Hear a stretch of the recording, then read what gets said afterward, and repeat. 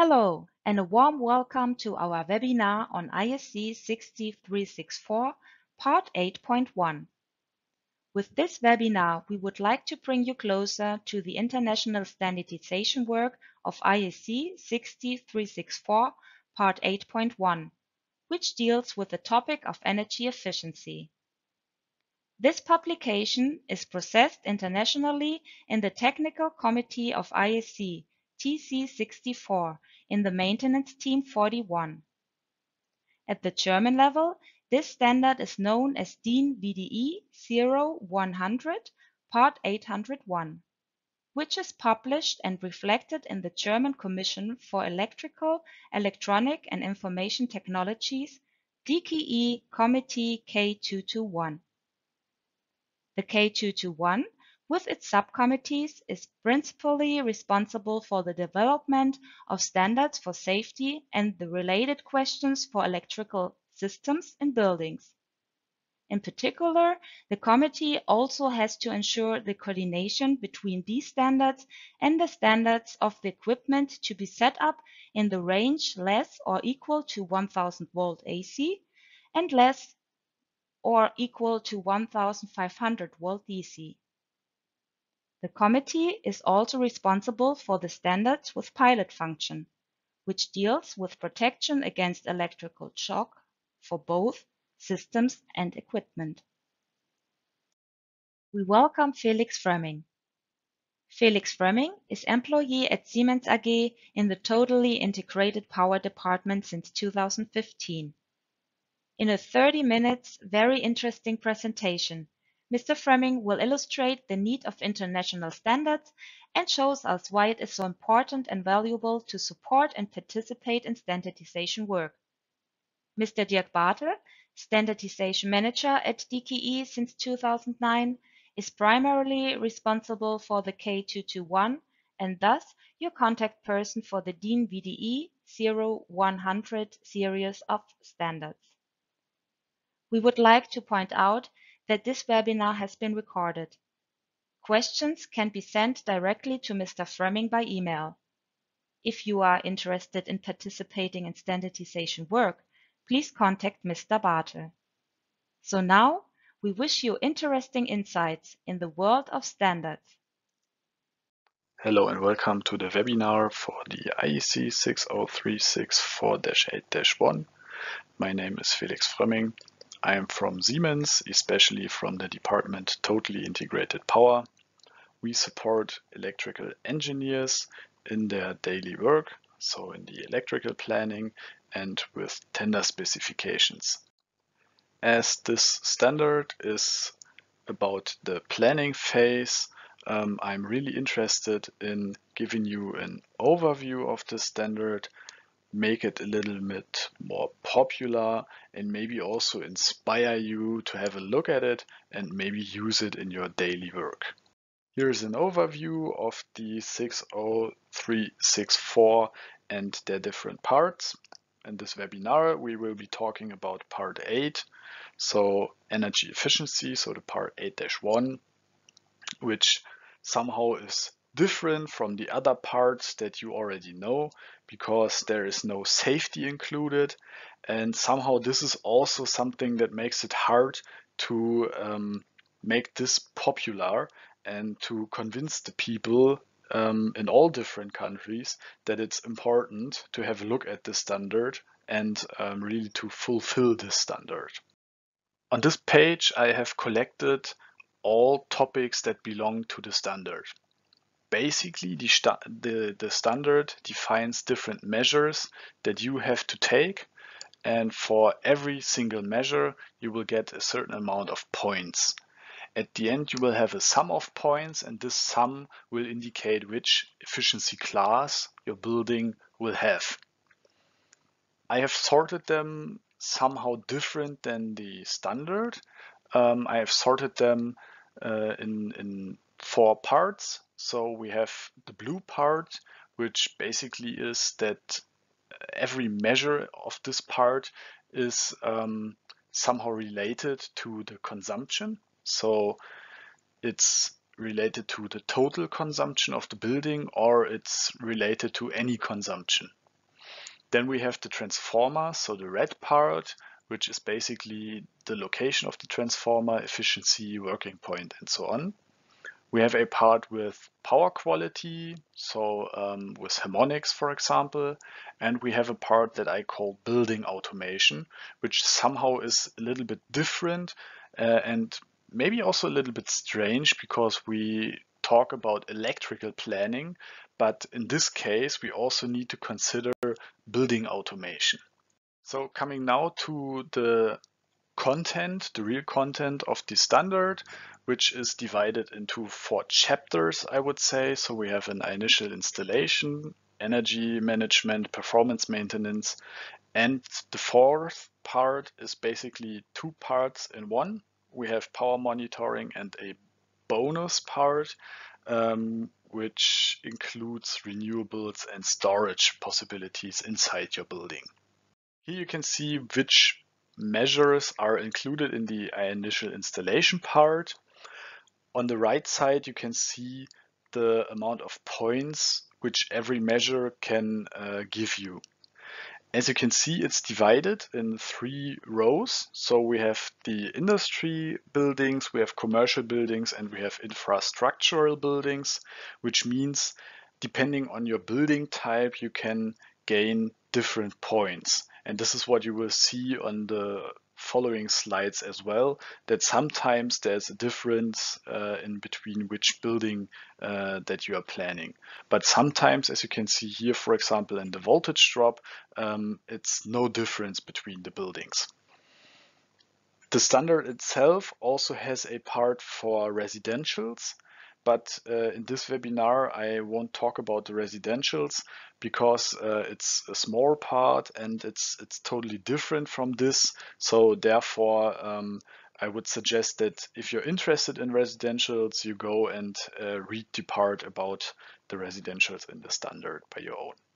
So the first slide is about the determination of energy consumption. This means the standard wants you to measure your loads, not only in the in-feed, but really going down in your distribution and measure different loads by its own. And here you will get your points depending on which amount of load compared to the total consumption of your building are you measuring. And there is the important point. So we are in the planning phase. There is no building at all at the moment, but you already need to know what your loads are consuming. So it's not only about the power, but it's about the energy. So therefore, you will probably need somehow maybe synthetic load curves, and you will need some patterns which indicate how your loads are working. And this will be something for the future, which will be very important if you want to fulfill this.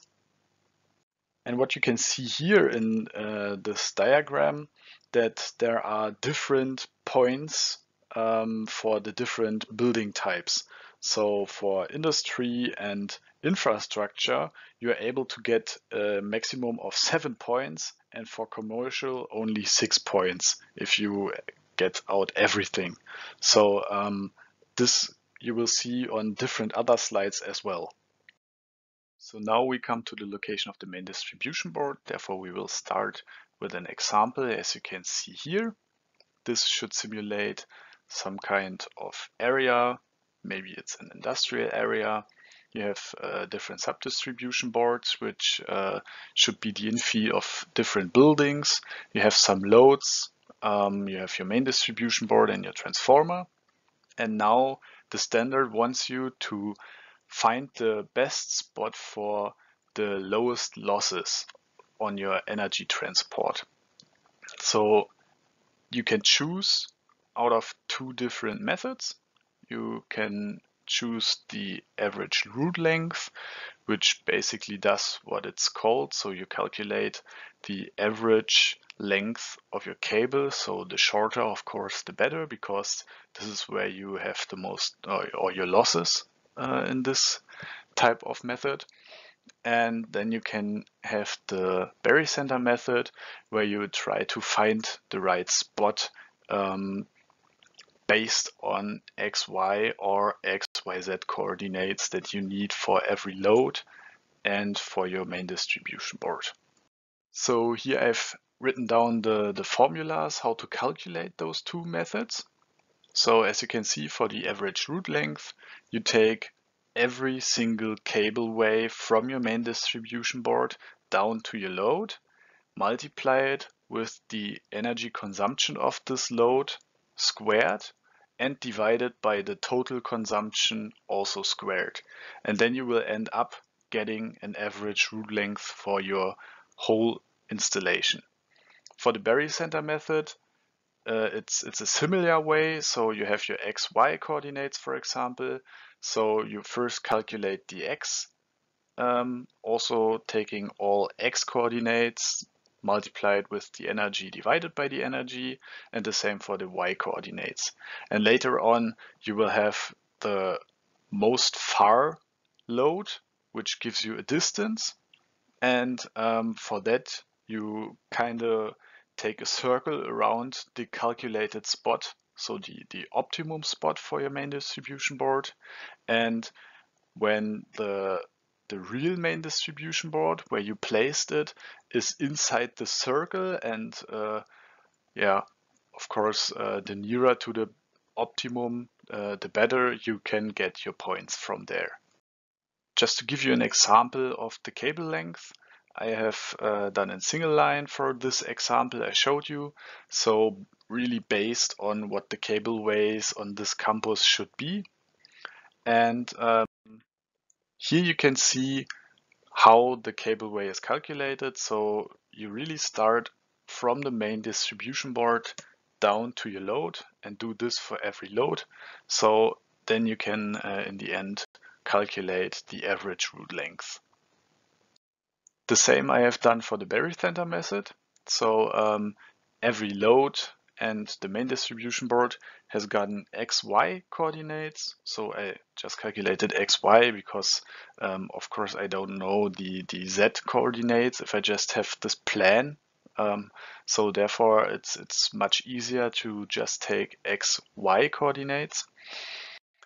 And here you can see some examples. So really, I really measured this on the plan. So 1 centimeter equals 10 meters.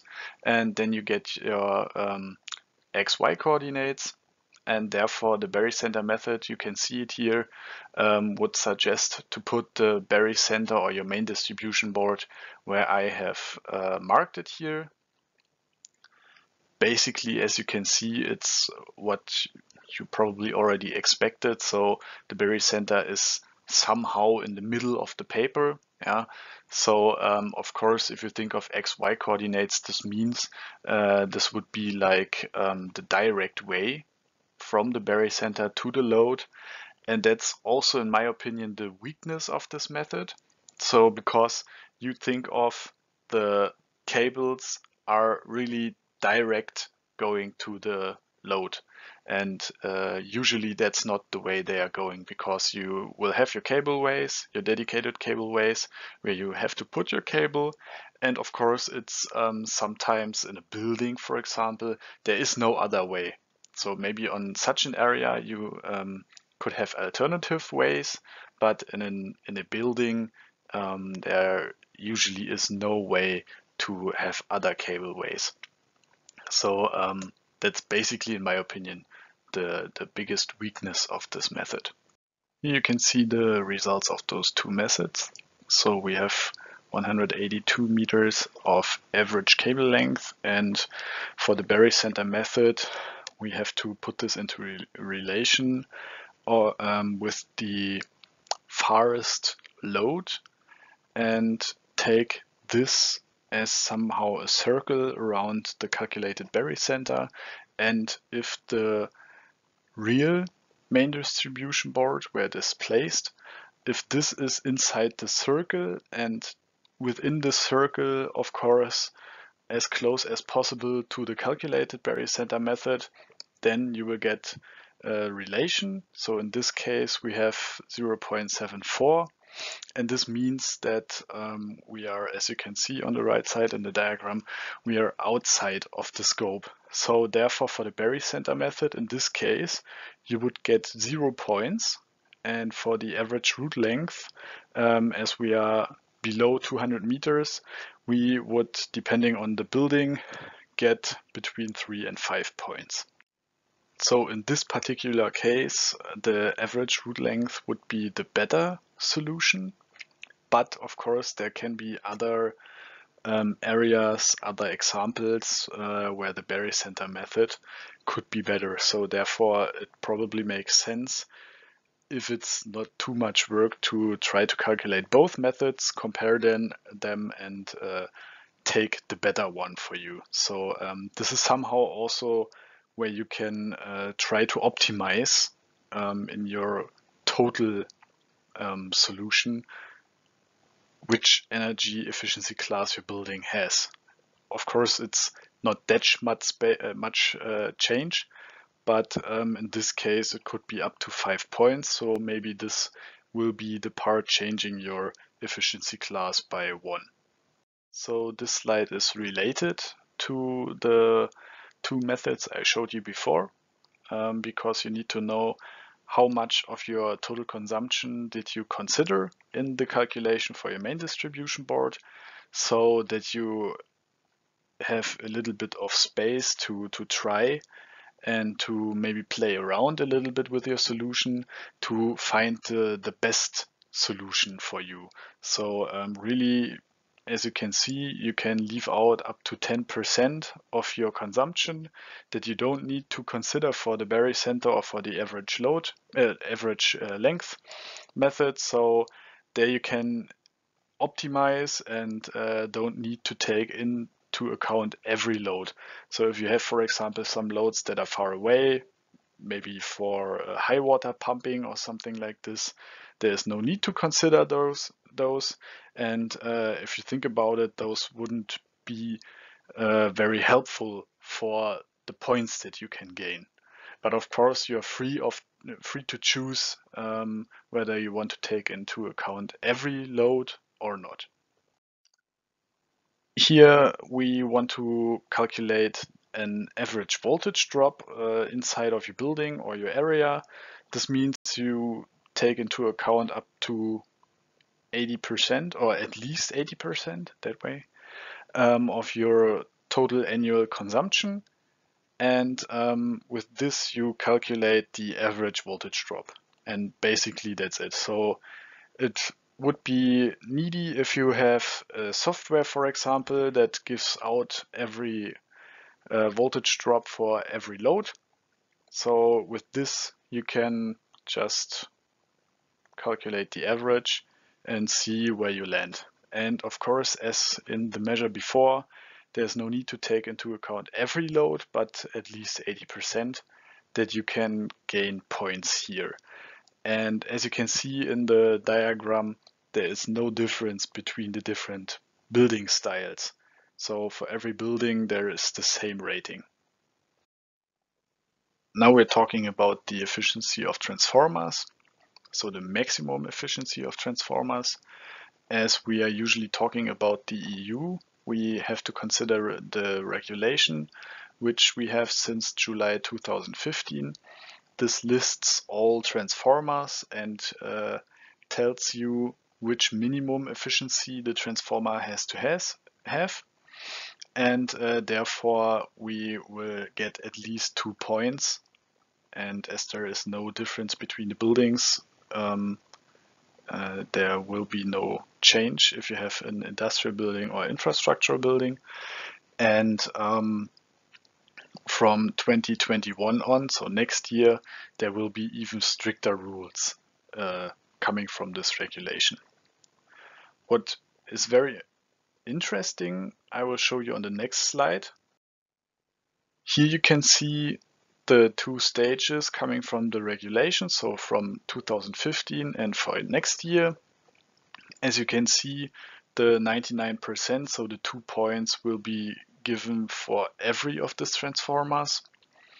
Maybe first of all, I started with 630 kVA transformer, because I think the smaller ones are not that interesting for buildings.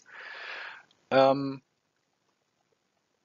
I wanted to state is, as you can see, 2 points, this is no problem, but the 3 points is for some transformers nearly impossible, because the mark is 99.5%.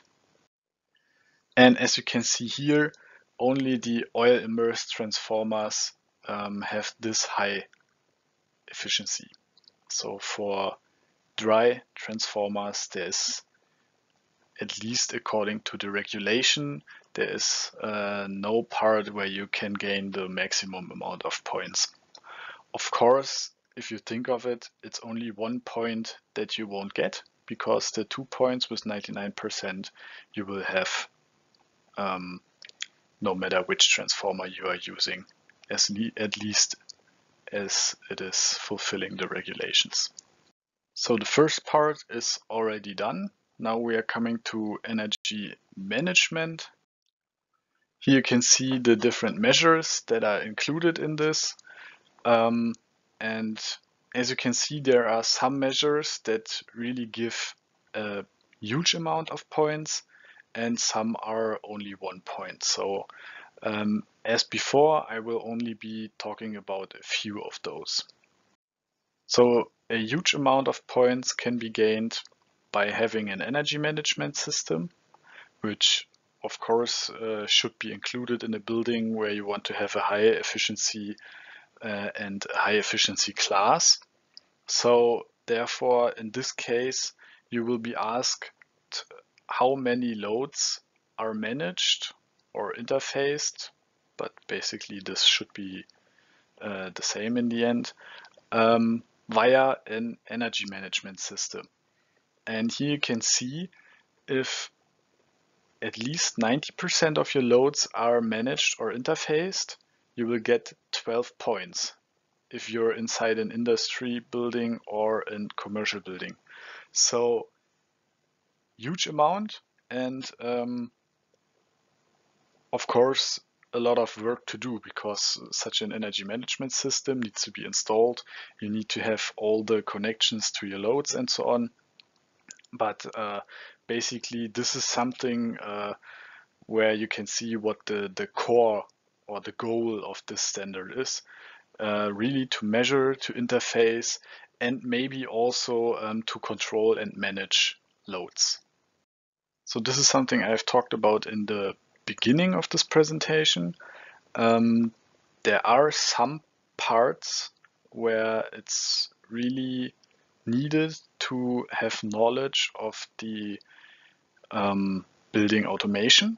So in this case, you need to know something about the HVAC control. So is there a temperature control? Is it maybe at room level? And for full points, is it at room and time level, or is it room controlled and time controlled, the temperature?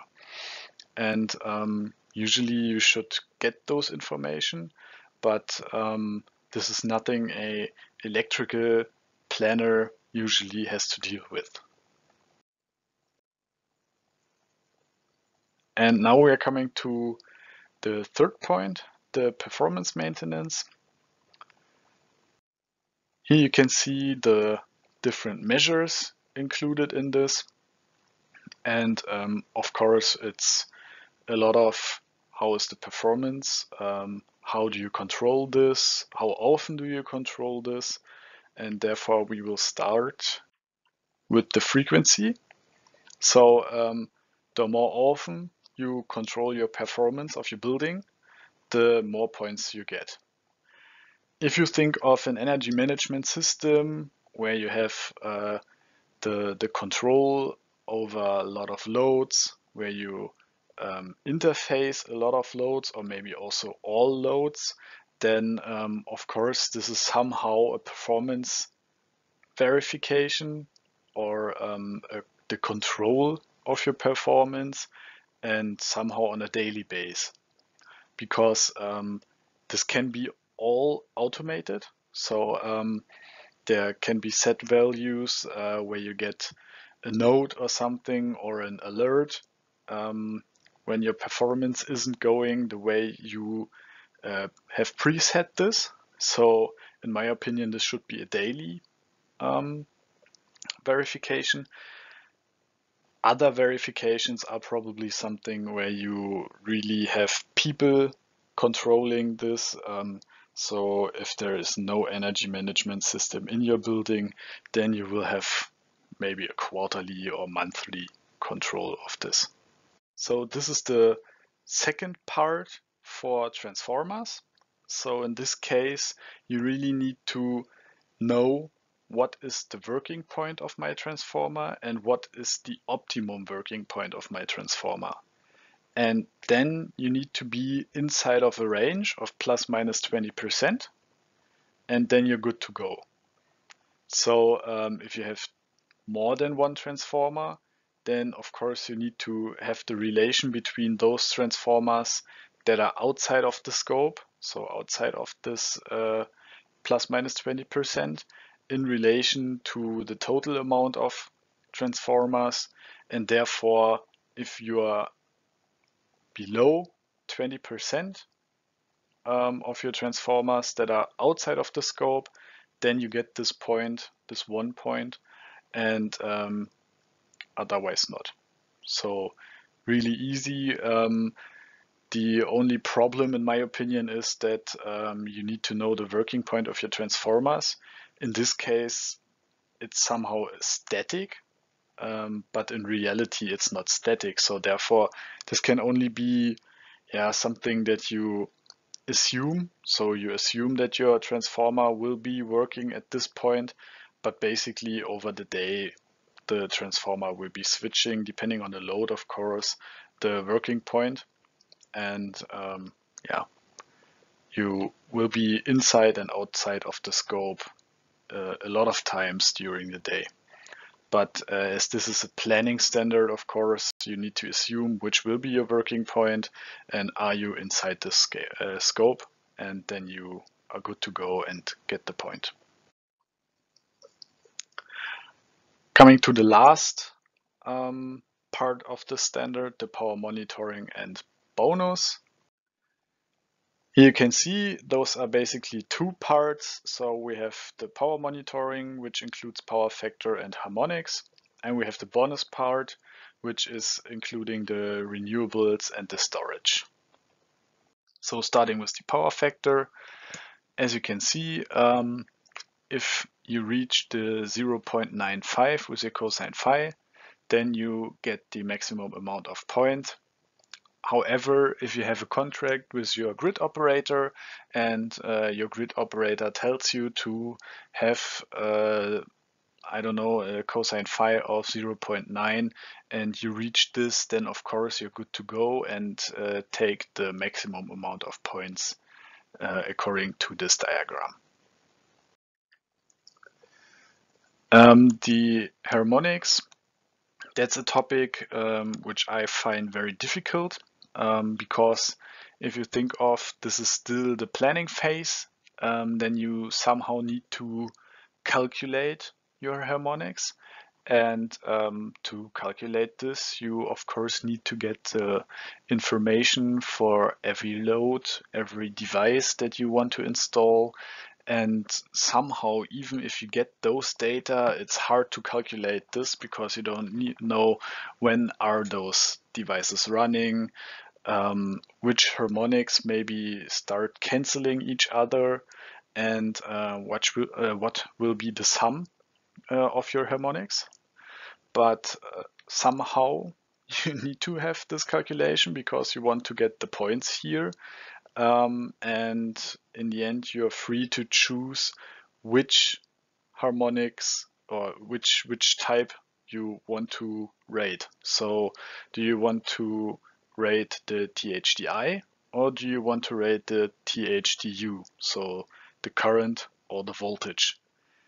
I'm not quite sure how practical this is to do, but in the end, of course, this is something that needs to be fulfilled. And yeah, in the end, just start a documentation. How did you calculate it? What are your assumptions? And then start rating this. And in the end, if you have written down this, you're good to go and take the points that you calculated. So going on with the renewables, as I said, this is the bonus part. So those are additional points that you can reach. But if you don't reach them, it's still possible to get the highest efficiency class. So this somehow gives you the possibility to get points that you missed somewhere else. If you take a look at it, it's a wide range that is going to be rated.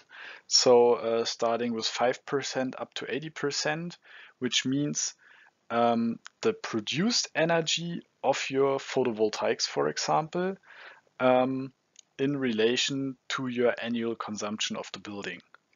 So again, as with different other measures, you first need to know, of course, the total consumption of your building, which you should know because you need it for a lot of other measures as well.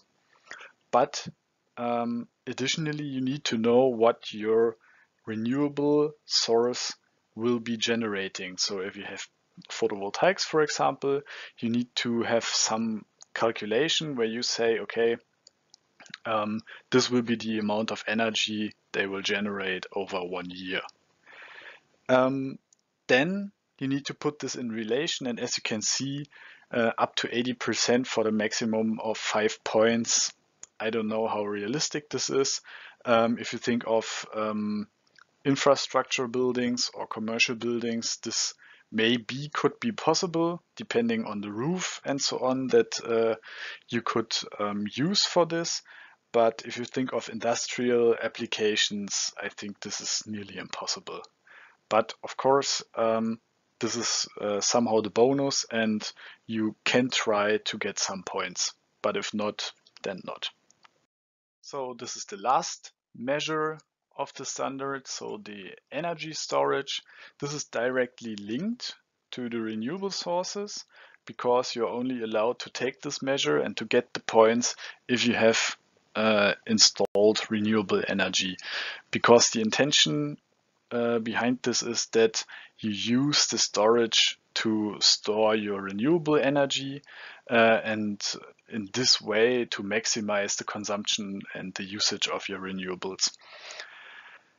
The calculation is in this case that you take the maximum power storage source and relate it to the total consumption divided by 360. So basically to the total consumption of 1 day. And if you are between the 1% and 10%, then you get 1 up to 3 points. It's not that much points. And if you think of the investment that such a storage will be, then of course the relation is not too nice if you compare it to other measures, but in the end, this is the bonus. So if you reach this and you're really trying to get your green building, then here you can get some more points.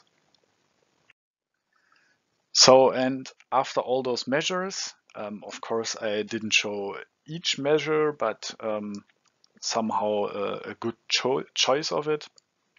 You will get your energy efficiency class here divided in the 3 buildings, and you can see, of course, there are some measures where are differences between the 3 building types, but in the end, the difference between those 3 is not that much. So we are talking about 3 or 2 points difference.